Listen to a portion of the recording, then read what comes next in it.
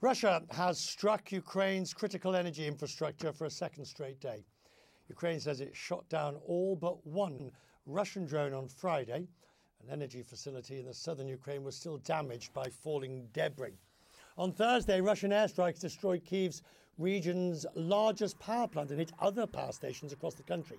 Two of them belong to DTEK, Ukraine's biggest private power company, estimating 80% of its facilities have been destroyed by Russian strikes. The DTEK chief executive is Maxim Timchenko. He joins me now from Kyiv. Before we talk about the plants and the infrastructure, tell me, reassure me that your staff have been as safe as can be in these circumstances. Hello, Richard. If you remember, 2 years ago, we were talking about first attack on our power station. It was 2 days before full-scale invasion. And 3 weeks ago, we experienced the largest attack on our infrastructure. As you said, 80% of available capacity we lost after 2 attacks. And of course, we are in one of the most difficult times since full-scale invasion in terms of energy supply in the country and level of destruction. So it's difficult to comment on that, but what we have to do now is to restore unit by unit, reconnect to the grid. But the main issue for us and the main problem for us that we feel ourselves unprotected because of lack of air defense, lack of ammunition, lack of air defense systems, and that's the main problem for us at the moment. So we can restore our power plants, we can bring more equipment, but we don't know what will happen next day. Because what's providing power at the moment to keep the lights on in places like Kyiv? So today we,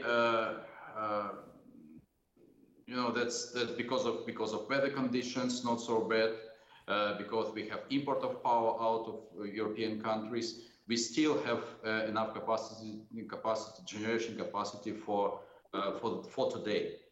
But in 3 months' time, if attacks will continue and we will still have such damage, and when we have maximum consumption in summertime, then definitely we'll have blackouts in the country.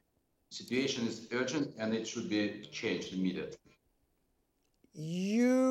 When you say that the gravity of the situation, President Zelensky has basically said, well, did say that without US anti-air defense missiles, or at least systems, Ukraine will lose this war.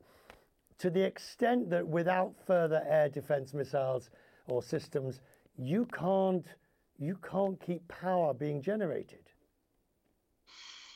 Absolutely. So last year, after last year's attacks, we restored 3 power units. We invested more than $125 million, and we managed to go through the last winter season. But all of these were destroyed just by one attack. And I don't know what we should do now. If we bring more equipment, install it now, and then we have another attack and it all destroyed, it will be nothing to restore after that. So it's absolute emergency in supply of air defense systems to protect civil infrastructure and to protect normal life of our people and right. Protect our industries. Take off your CEO hat, if you will, and just be a Ukrainian citizen who's facing this. How annoyed, angry, pissed off, whatever phrase you want to use, are you about the US's so far backsliding in providing what they promised? You know, we are living for more than 2 years under everyday terror from Russia. And the amount of suffering brought to our people and to our companies cannot be explained by words. And of course, we're all angry that decisions are not taken to avoid this suffering, to help us to fight. And we are not fighting only for Ukraine.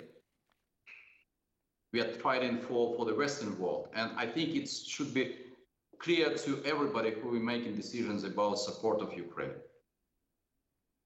Sir, I'm grateful that we've spoken. We'll speak again. I'm always glad to have you and talk to you on Crestmead's Business Maker. And thank you.